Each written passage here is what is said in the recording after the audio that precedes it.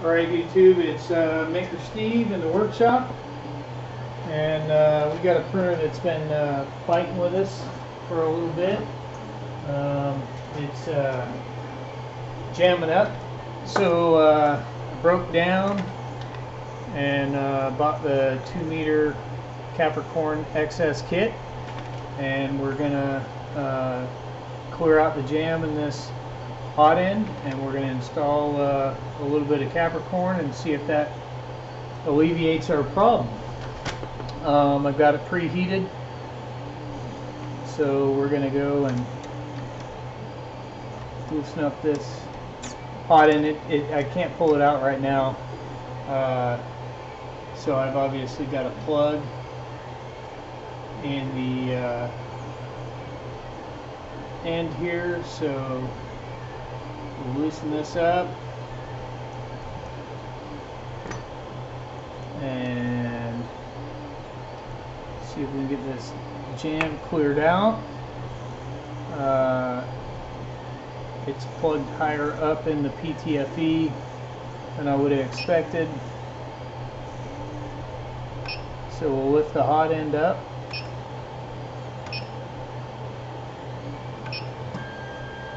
And we've got some spare nozzles laying around.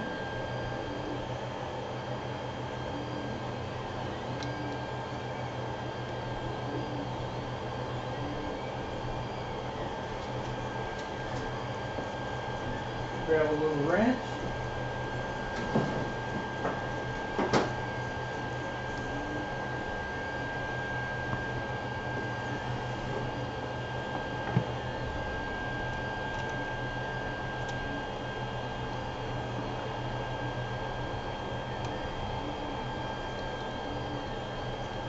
Last print came out pretty stringy.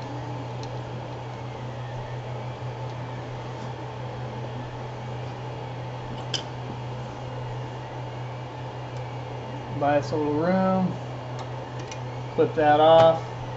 So this is what we're replacing.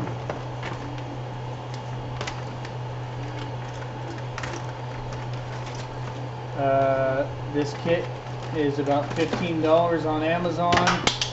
Comes with plenty of PTFE to get you through several upgrades, and you get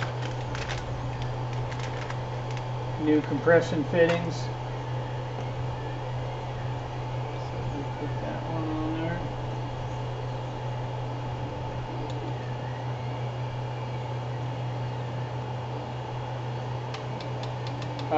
You'll notice with these fittings, there's definitely a tactile click when you press down on them. Some of the ones that come directly from Creality, you can't get that.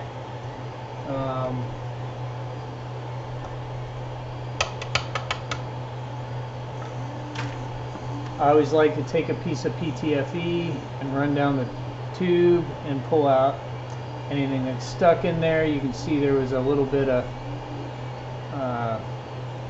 filament still in there. Looks pretty clear now. One more time. I've got a box of new 4mm nozzles. Get that in there and started.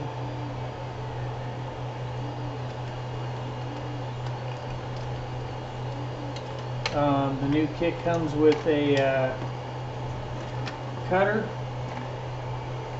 so we'll just match it up, and I'm going to add about 1 inch. That'll give me some room to cut down if I need to. Make sure it's square and seated. And let's take a look and make sure it looks square.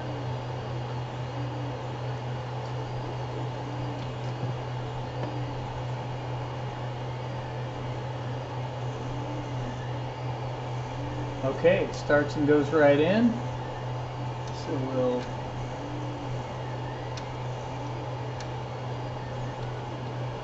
put the PTFE compression fitting on the hot end side. tighten it up.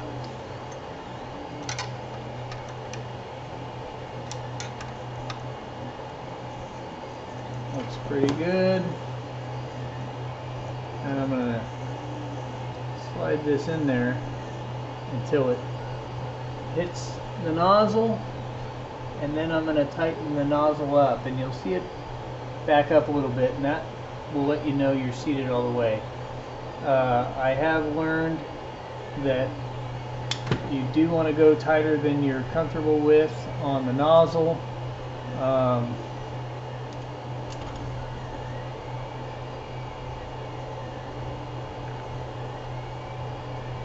And that's in there and seated. Now we should be able to feed our filament through. And the key you're looking for here is you should see the filament come through in a continuous stream, and then you should be able to back it out a little bit, and it should be smooth, and you're basically simulating what retraction does. So you pull a little bit, and if you got a gap in there, you'll feel it. This feels smooth as butter. And now we're going to go to the prepare screen, and we're going to tell it to auto home.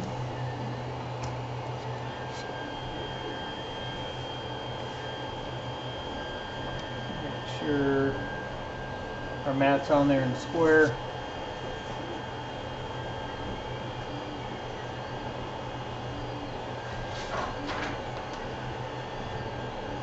Anytime you change out the nozzle, you're going to have to re-tram it or re-level it.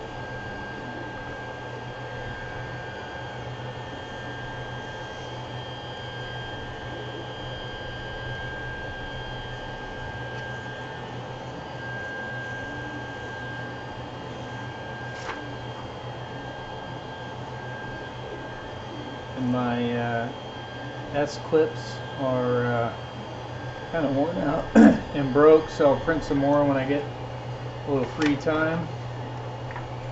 I've got 7 Creality printers. I print pretty much 24 hours a day, and by the end of a week I'll have 2 or 3 go down for nozzle jams or whatever, and so this is kind of normal. Prepared, disable steppers. Since the nozzles were the same brand, they should be pretty quick to level up.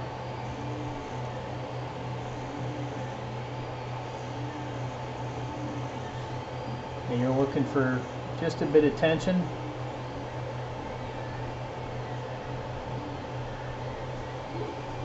Or friction.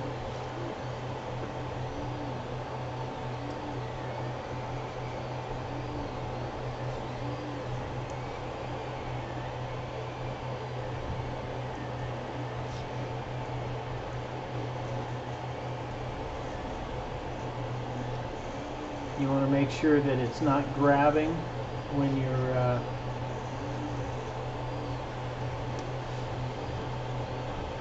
testing your paper.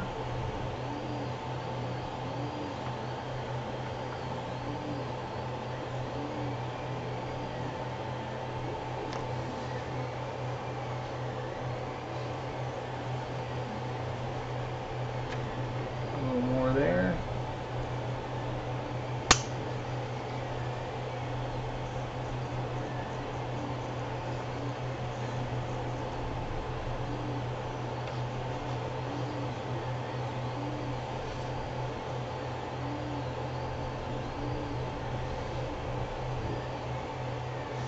I think that's good enough to start.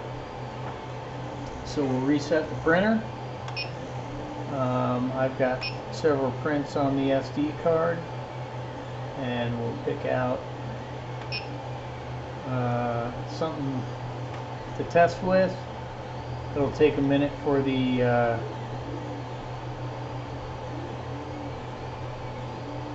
heat bed to get up to temp, and then we'll be off and print again.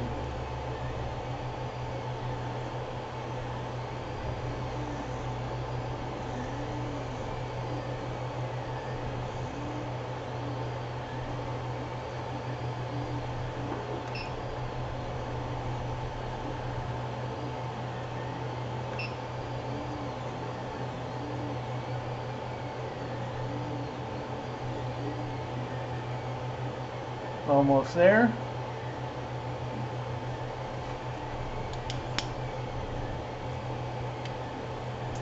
I've got a PTFE cutter I bought off Amazon. I've got the one that came from Capricorn. They're pretty similar as far as I can tell. They came out of the same machine.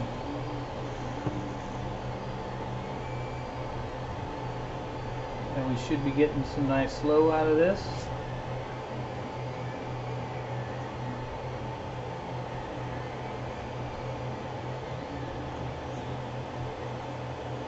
Looks a little tight on that end. I'll back it off. And there you have it. We completed the upgrade to Capricorn, and we'll check back in a little later and let you know the result. But I'm sure it's going to be great based on all the reviews and all the hype on Capricorn. It's probably the real deal. So that's it.